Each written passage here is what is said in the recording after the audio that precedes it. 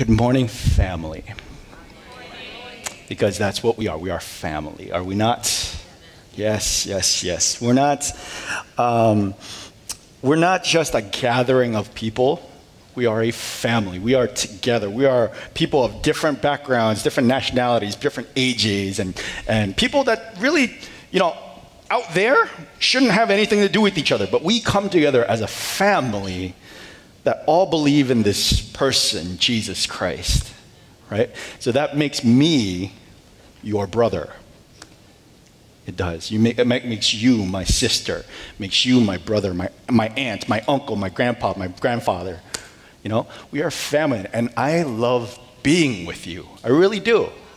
One of the major reasons why I like being up on the stage in front of you is not just because, I get to preach a message and say profound things, because truth be told, there are better people to say profound things, okay? I don't got that for you. I don't.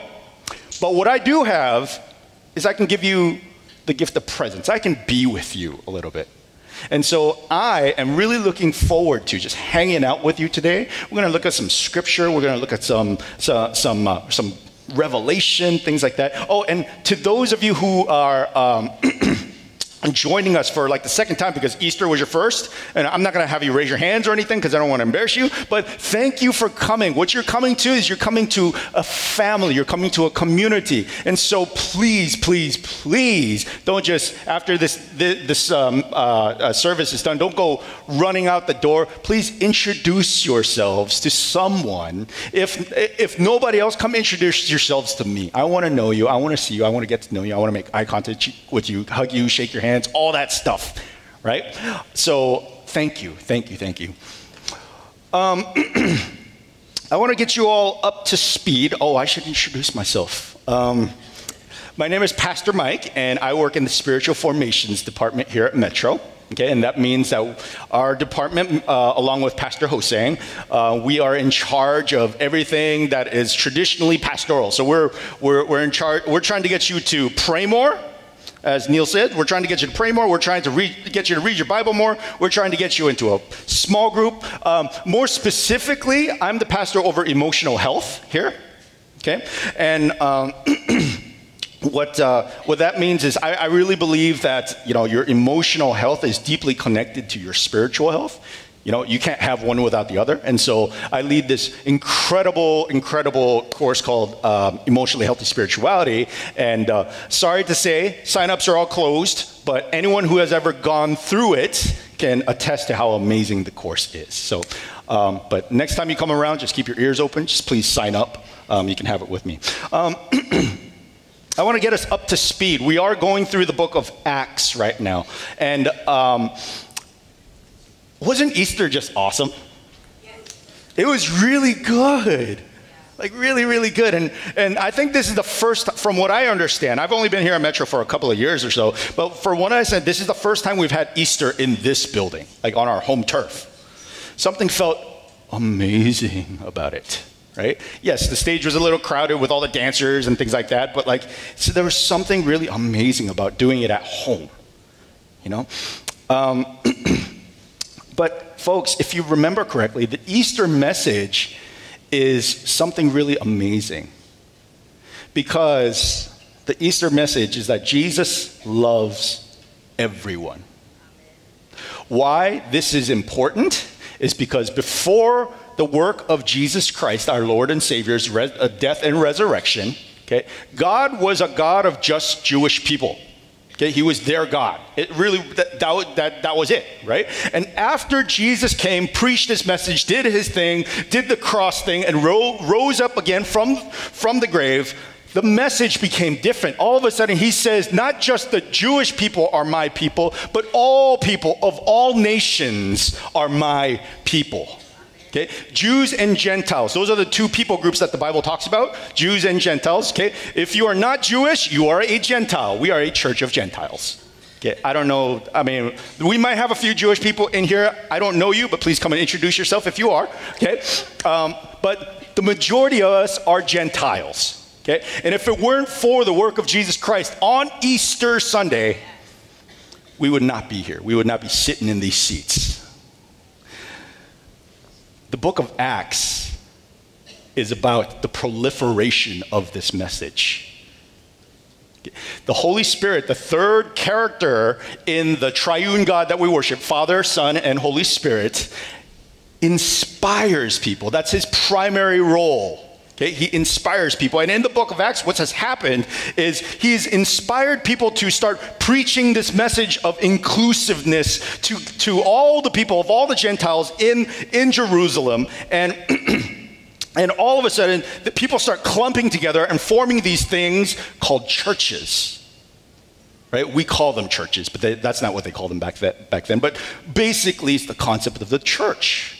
Right? And the book of Acts would show that the message was just multiplying out of control, and people were just going all over the place, not just staying in Jerusalem, but going everywhere. And namely, the book of Acts is about this guy named Paul. Specifically about this guy named Paul, and how the Spirit has enabled him and has given him the vision to go throughout the Roman world, which was the most powerful world at the time, to spread this message to the Gentiles, to spread this message to everyone.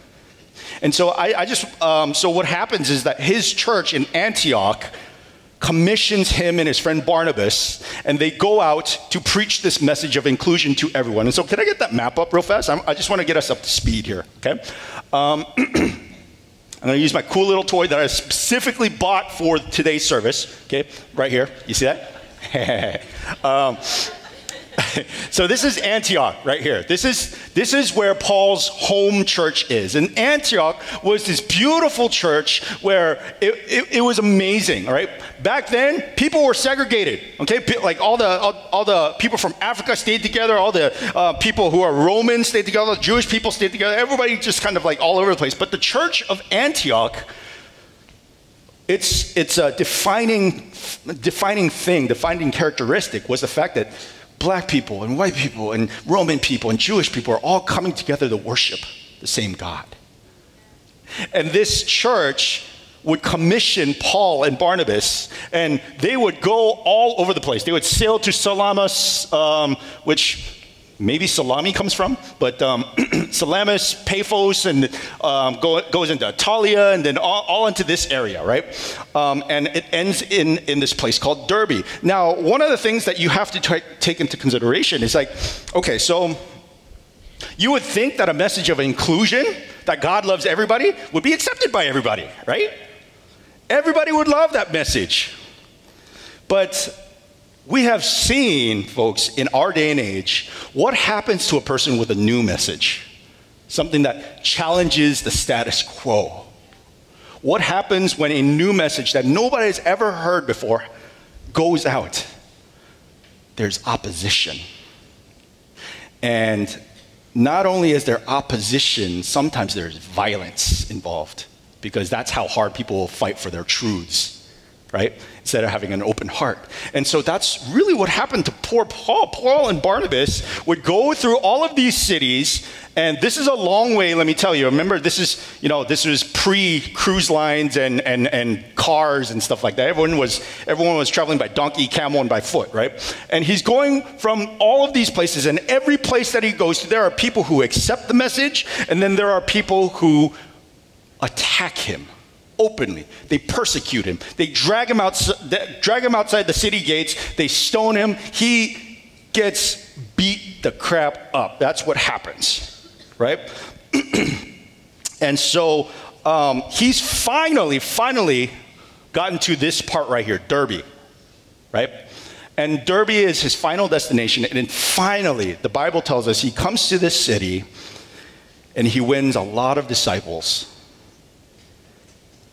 He feels like, finally, I came to a city where I wasn't beaten, I wasn't marred, I wasn't persecuted, but the people were open-hearted enough to receive this message. I'm done. I'm done. And so that's where we pick up today. So our passage today comes from Acts chapter 14, verses 21 through 28. And you can follow along on the board. And it says, they preached the gospel in that city being Derbe, okay, and won a large number of disciples. Then they returned to Lystra, Iconium, and Antioch, strengthening the disciples and encouraging them to remain true to the faith. We must go through many hardships to enter the kingdom of God, they said. Paul and Barnabas appointed elders for them in each church, and with prayer and fasting committed them to the Lord, in whom they had put their trust. After going through Pisidia, they came into Pamphylia, and when they preached the word in Perga, they went down to Attalia. From Attalia, they sailed back to Antioch, where they had been committed to the grace of God for the work they had now completed.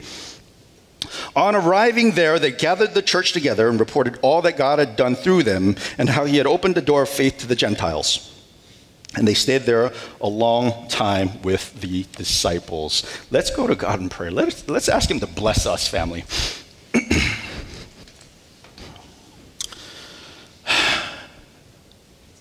Lord, our Father, the Father of this family, thank you. Thank you for all the work that you did, that you describe here in the book of Acts. Because if it weren't for your Holy Spirit inspiring Paul, inspiring all these people to form churches, we would not be here today. We enjoy so much of the wealth and the prosperity that comes from the sacrifices of Paul and the early church today, Lord. And God, you continue to bless the church. You continue to heal the church. Lord, today, let us be healed today. Let us start taking steps to heal today, because I really believe that you want that to happen, because good fathers want their children to be healthy. So Lord, we eagerly await the spiritual food that you're about to give us. Let us be nourished enough in our spirits. At the very least, let us grow more together as your family, Lord. We pray all these things in your name. Amen. Did you guys see Avengers? Yes, yes. How many of you saw Avengers? Okay, show of hands, show of hands, show of hands. Okay, don't say anything. I swear to God. It's 11 years in the making. Don't mess this up for me, okay? I'm staying off of Facebook. I'm staying off of all social media, things like that. If you comment on my wall and I don't respond to you right away, just know it's not you. It might be you, but but it's because I'm trying to stay off of it. I don't want it to be spoiled. I hear it's amazing. Okay, I don't even want to hear that it was good. Okay, even if it's terrible, I want to like it. Okay, I didn't see Avengers yet. I saw Dumbo. And you know what? I can't even blame my wife. That was my idea. I wanted to see Dumbo because, I had such good memories of that weird movie from the 1980s, because it's a weird movie. There's pink elephants and psychedelic stuff happening, and I have no idea what Dumbo is about, except that it's a flying elephant, right?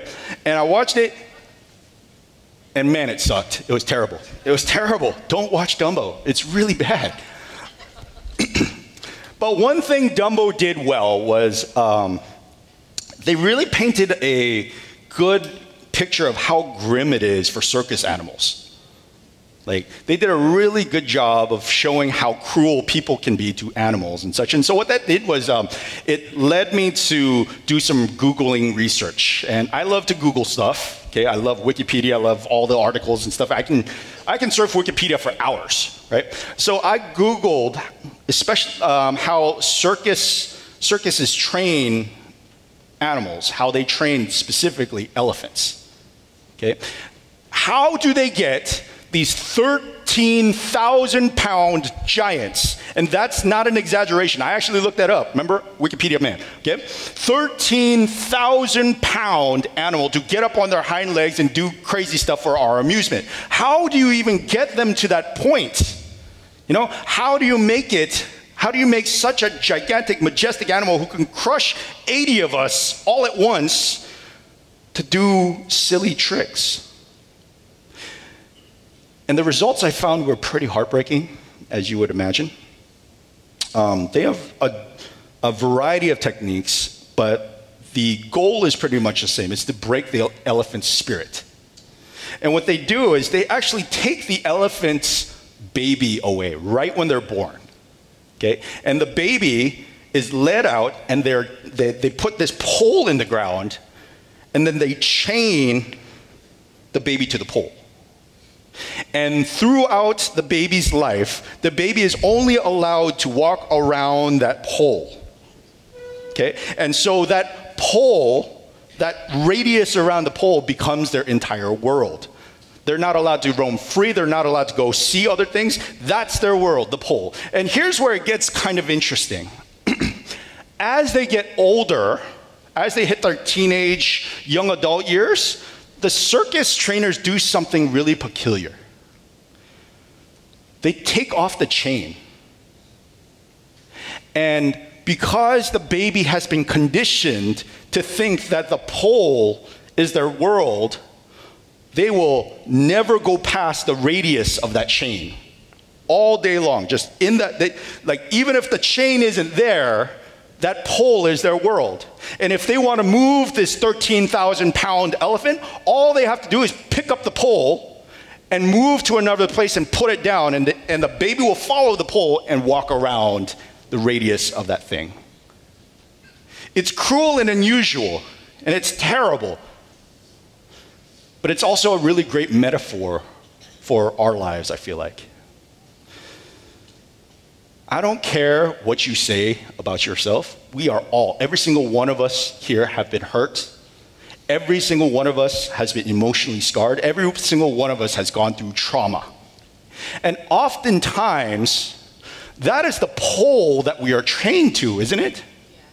It paints an entire picture, it paints your entire world with that, right? When you've gone through some kind of a trauma, all you can do is see through that lens, and it doesn't matter where you are in the world. You can go to Metro, you can go to a different church, you can go to a different country, you can go to a different continent. You will always see yourself through the lens of that trauma. How is that not but slavery to that thing, that trauma? And it's not just one, it's a bunch of them, right? But I have some good news for you folks. We are destined actually to live that way unchecked. Okay? We will live the rest of our lives through the lens of those past experiences, but God does not want that for his children. He is a good God. He is a God who loves his children, who wants his children to be free and happy and contented and all that. Not that he doesn't challenge us. He does absolutely challenge us. But what good father doesn't want good things for his children?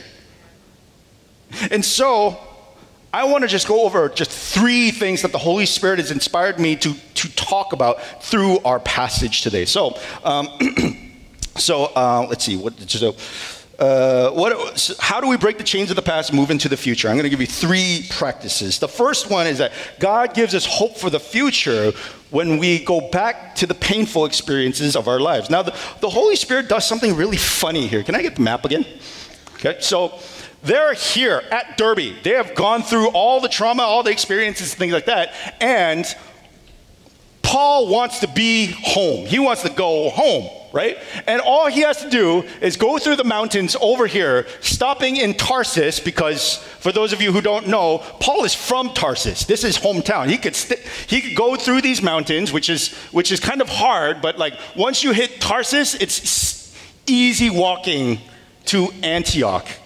He could stop in Tarsus, grab a meal from mom, hang out with grandma and grandpa, childhood friends and stuff, chill out there for a little bit, and then just leisurely walk back to Antioch. He could do that.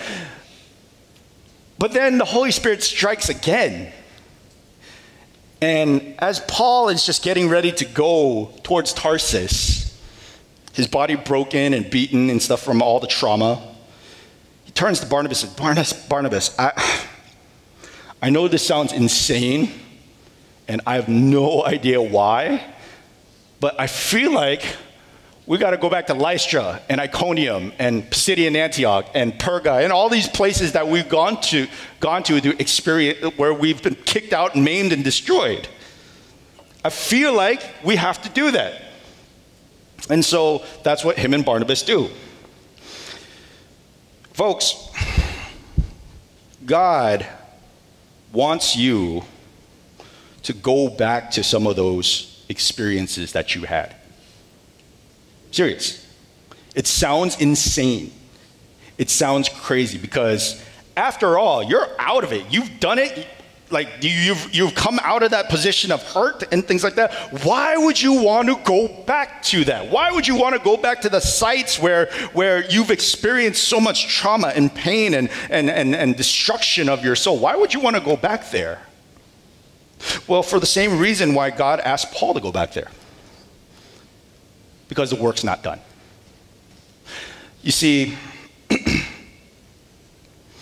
when Paul was in all of these places, he had to leave quick. Real quick. Okay? There was no goodbyes. There was no tying up loose ends. There was no closure. There's none of that stuff. And so God asked him to go back there to check up on the work that he's been doing there. And in the same way, folks, I really believe that God asks us to go backwards, back to those traumatic points in our lives, because the work is not done. Yes, you have survived, and that's great. It really is. We're going to talk about that a little bit, But God asks you to go backwards because there's work left undone in those moments. Okay, you have loose ends to tie up. You've got to get some closure on some stuff. You need to talk to some people. There's a lot of things that you need to be doing. And we have to get to the point of grieving and emoting. I want you to know this. Like, it's gonna sound crazy, and this is gonna sound completely like insane and backwards, but God does want you to be sad sometimes. It is okay to sit in your sadness. It is okay to be broken over the sin that has been done to you. It is okay to do that. You're not supposed to sit there and just let that become your identity, because then you're just putting a chain down again. Yes, there is hope for you, but it is totally okay. And God wants you to emote and to grieve and to be sad about what has gone on. Those tears need to fall, folks, because it is in those tears, it is in that grieving process where healing is found. Healing is found in your soul when tears fall, folks. So here's what you need to do, okay? So let me backtrack just a little bit. If you do not do this, you know what happens? They leak out. They really do, okay? You may not think so, but they do, okay? That moment where you get just a little too upset about your wife putting your keys in a different place? You know what I'm talking about? Okay, when you get a little too upset and you yell and scream and throw things and stuff like that, it's like, she just put the keys in a different place. It's okay, That's the result of unprocessed emotion somewhere else. Parents, how many of you are parents in here? How many of you have ever smacked your kid just a little too hard for something really stupid?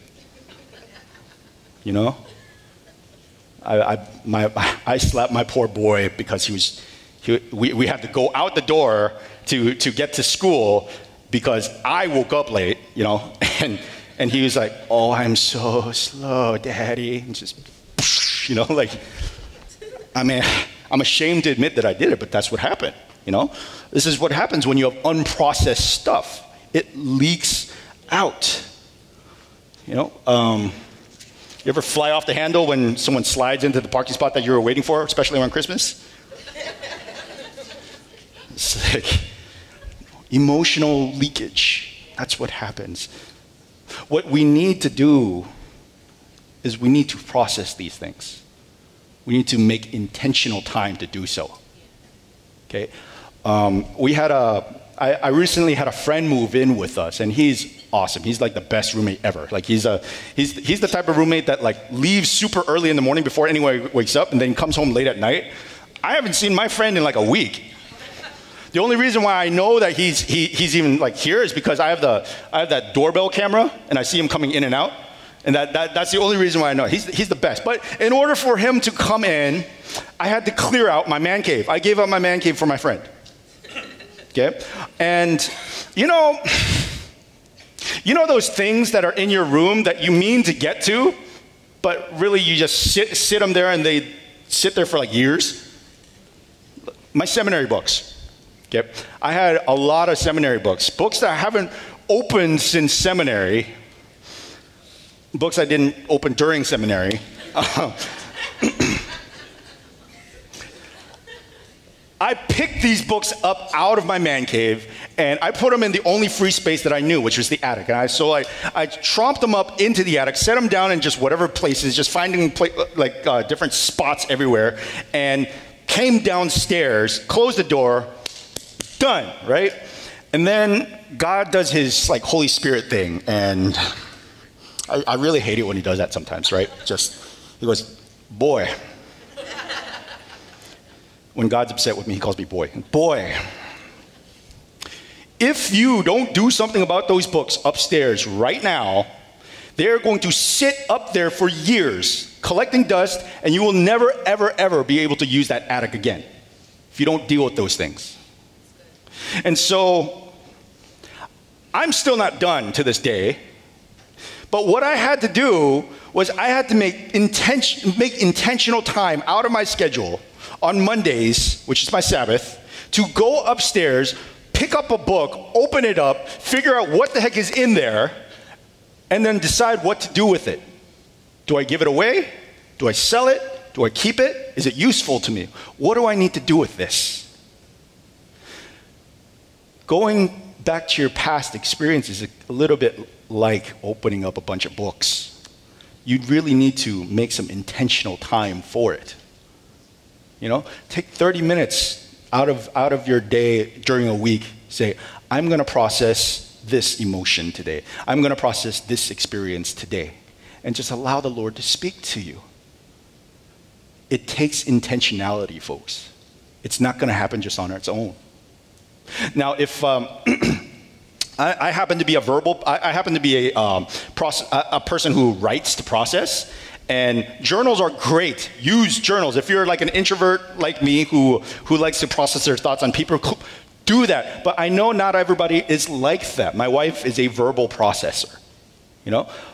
Folks, if you need someone to process this information with, find someone. Okay? Go to counseling, find a therapist. It's totally okay. The stigma is gone. It's okay to go to therapy now. Everybody does it. You know, it's worth spending money on. It really is. Okay? Find a pastor. We pastors, I was shocked when I first came here to Metro, when I asked, the different pastors, like, how many people you have coming to see you on a regular basis and stuff. I was shocked at the number. It's such a low number. It's ridiculous. It really is. Nobody is coming to see these amazing men and women. You know, find a pastor. At the very least, find your small group leader or a trusted friend, because we know that not every friend is trustworthy. Okay, but find a trusted friend to confide in and to reveal these things and to process these emotions with, and do it often. Do it regularly. It's not a one-time thing. There's no way you're going to be healed from a lifetime of hurt and emotional pain just through one session. It's not going to happen. So do that, folks. So that's point number one. You do that. Take some intentional time. That's a step in the road to healing. But number two, God gives us hope for a future when we exercise our authority over our pain. Now, Paul goes back to these cities, and he's expecting that all of his work that he has done would be in shambles, because the Roman authorities, the Jewish people were so rude and mean to him. It was just a matter of time before they got to these churches, right? But surprisingly, Paul goes back and he sees that the churches that he has planted have survived. And that is cause for celebration.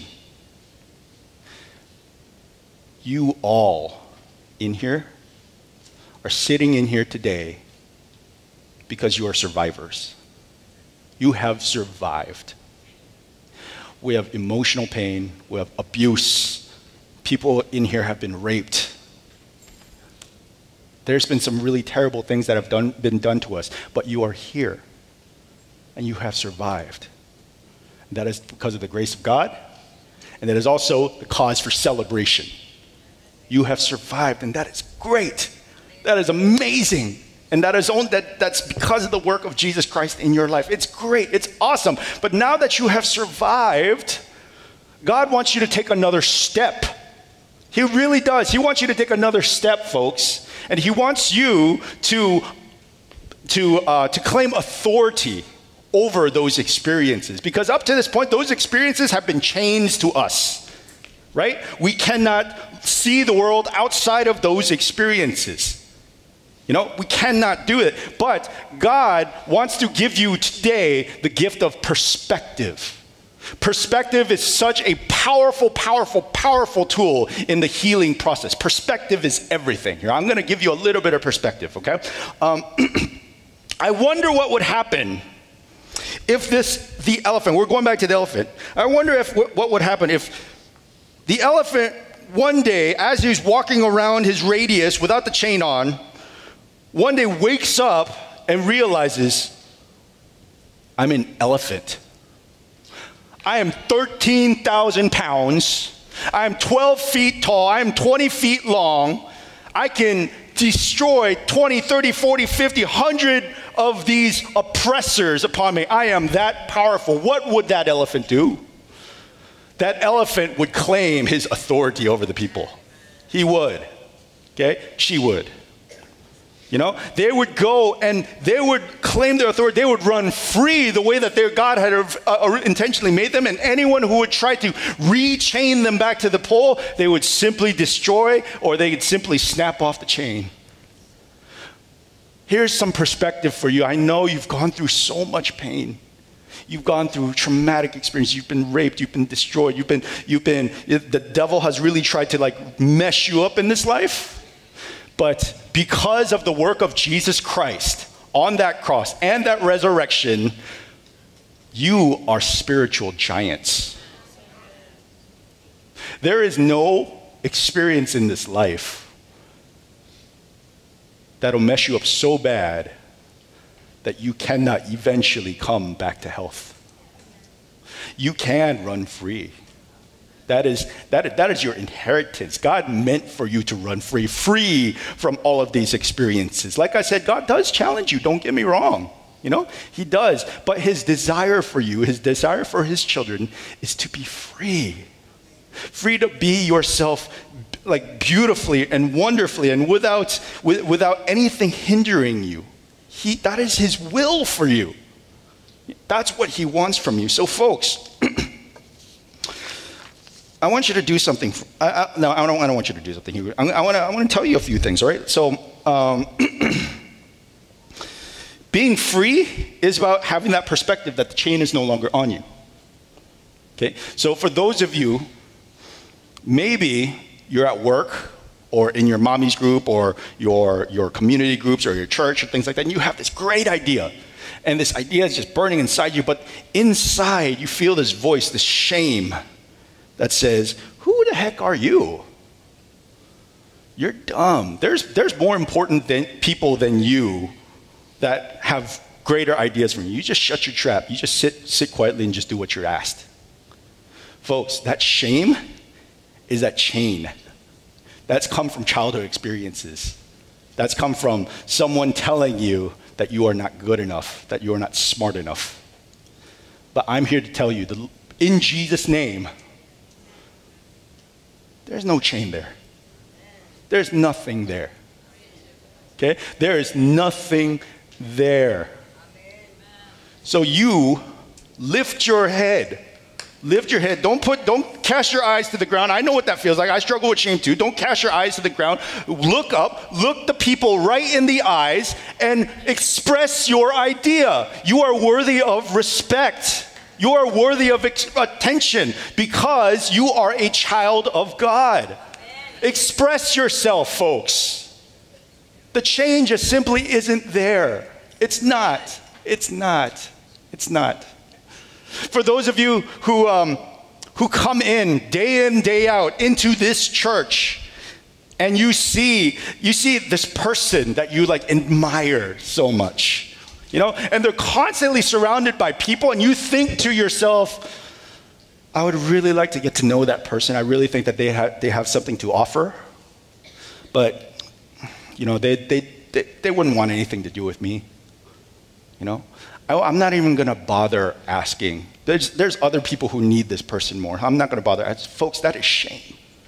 That is a chain that has been put on you, but again, the chain isn't there. God wants you to be healthy and well and all that stuff. God wants you to be free. So folks, be free. Go and ask that person out for coffee. Go and ask that pastor to have a chat. Go to a pastor and ask him to process something with you regularly. I promise you, you come with the right heart, with the right mindset, no one's going to turn you down.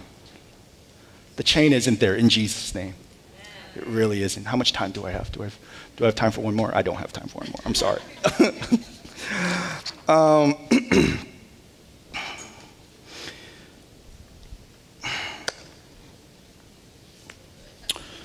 My last point is that the point of all this, the point of the processing, the point of the sharing and all that stuff is not just so that you can be healed, folks. At the end of the day, everything is about glorifying Jesus. Everything is about glorifying. Even your pain is about Jesus. I want you to know this, okay? Now, what Paul does, Paul and Barnabas, after they complete the trip, after they hire elders and goes back to those and puts authority over all of the churches and stuff, they go back to Antioch, their home church, and they start gathering people together. Hey, Paul and Barnabas is back. Gather together, and Paul and Barnabas starts to talk about their entire journey. Okay? They talk about their victories, how the Gentiles are just coming together en masse. They talk about their hurts and their brokenness, and Paul's body, who is mangled at this point, okay, visibly mangled. You don't walk away from a rock stoning not having visible scars on your face. And they're telling the story of how God has been faithful throughout the whole thing.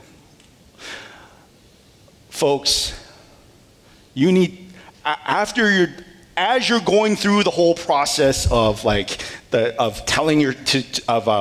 reprocessing and things like that, you need to be telling your church. You need to be telling other believers, really, because in the telling of these stories, you glorify the Lord. In doing so, folks, for those of you who are new here, one of the core tenets of Metro is we like to be transparent. We like to be open. We understand we're all broken. We all have pain and sorrow, and we should share with each other. So I want to share with you today a very traumatic event that happened to me when I was a kid that defines who I am today. And I want to show you God's hand in all of it and stuff like that. And so that's how I want to end today, okay? So when I was really, really young, I don't even know how old I was, maybe 5 to 7 years old. It's one of my earliest memories. And I remember sitting down with my mom on one of those like Korean fold-out tables, the black ones that have like the designs and crap on it. And on top of an electric blanket, because all Korean households have an electric blanket, okay? And my mom was trying to teach me long division. Who the heck cares about long division? I haven't done long division since I was like 10. Anyway, she's trying to teach me long division, and I'm just not getting it. It's just not making any sense to me, right? And you know, Asian household, so my mom's like smacking me in the head, hoping to knock something loose, you know, to get them to get me to be able to do long division just like that, right? It's just not working. And then so my dad comes in, and he sees me, he sees us struggling, he sees my mom struggling, he's like, I got this, right? And he comes down, and he sits down next to me on the other side, and he tries to teach me long division. And still not getting it. Still not getting it.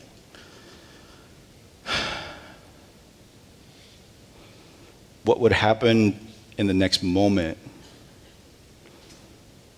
would really messed me up for the rest of my life, up until relatively recently for me. As I was trying to do long division, I don't know who struck first, but somebody slapped me across the face. And so your head would swivel one way, but then as the head was swiveling this way, another hand would come and smack the other way. And back and forth it went. The two people in my life that should have been protecting me lost control over some long division.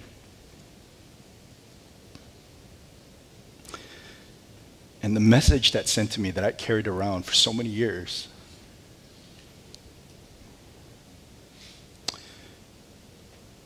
there's nobody on your side. You have no advocate. No one's going to help you. Even the ones that you think you can trust, you shouldn't trust, because they're going to hurt you. And so for years, I did everything myself. If I'm going to make it and survive out of this life, I got to do it all by myself. And so that's what I did. You know, and for a pastor, that's a really terrible trait. It really is. You know, I refused help. I didn't trust anybody. And that chained me for 30 some odd years. But God, right?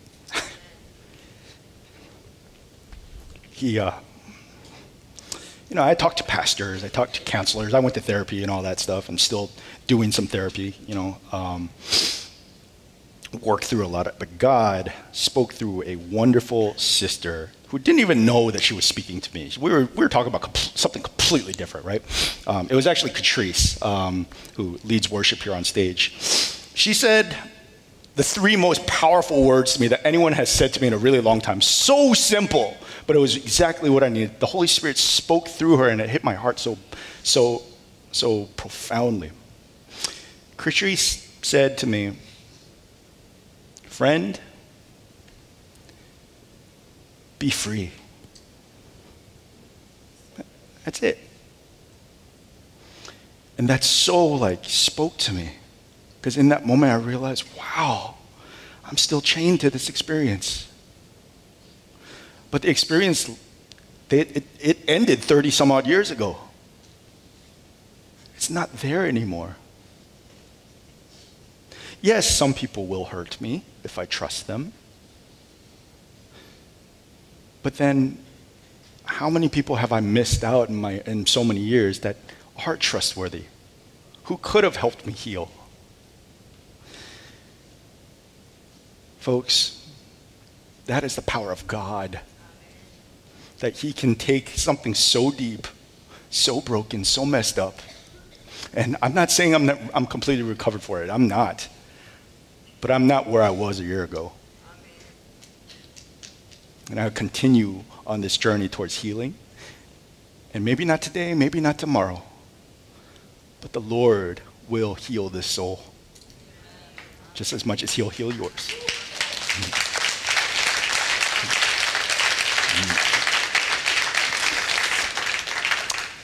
Can we go to God right now? Man.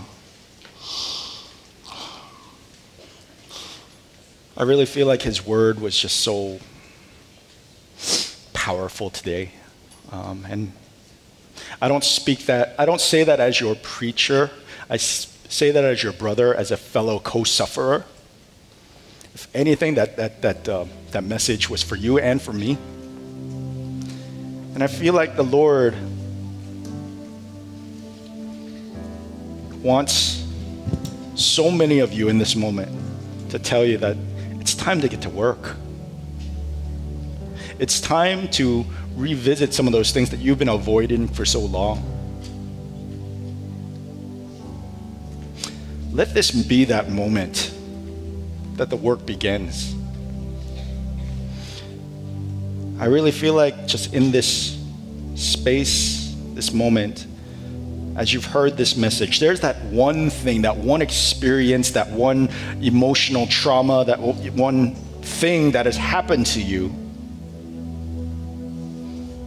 that he's putting in your mind right now. And I want to give you some time, not very long. I want to just give you 30 seconds just to interact with that. Let the Lord start to speak. And if you would be brave enough, why don't you pray over it? And I don't mean just pray like silently in your mind. I think there's something so powerful about moving your lips and actually speaking the words and acknowledging that, Jesus, I am sad about this. I am angry about this.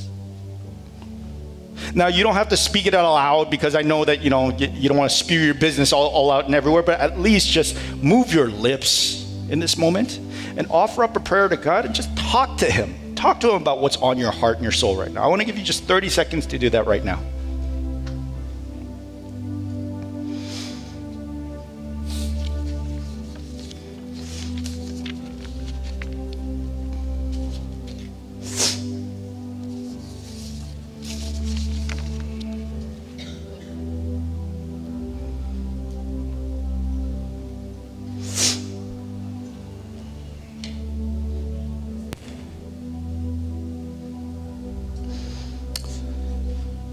Jesus, oh Jesus, great Father who loves us, who cares so much about his children.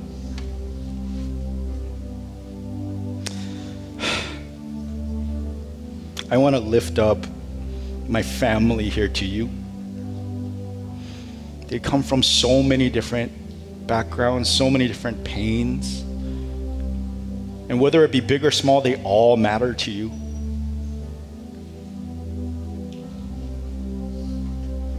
So Lord, I pray that the work that's just begun in this space doesn't just stop outside of these doors. I pray, Lord, that through your Holy Spirit that you inspire these people to keep on working. This is a lifelong journey. That's something that will ultimately be healed by you, Lord, but you asked us to work towards it. So God, I want to pray a prayer of blessing upon the journeyers here, the workers here who are working on their souls. May your spirit be upon them. May your countenance be on their face. May your soul align with theirs.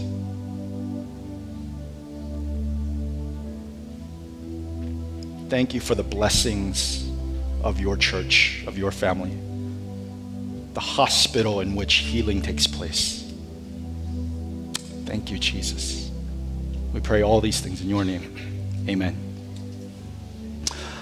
I have a few next steps to go with. The first one is the same as every week.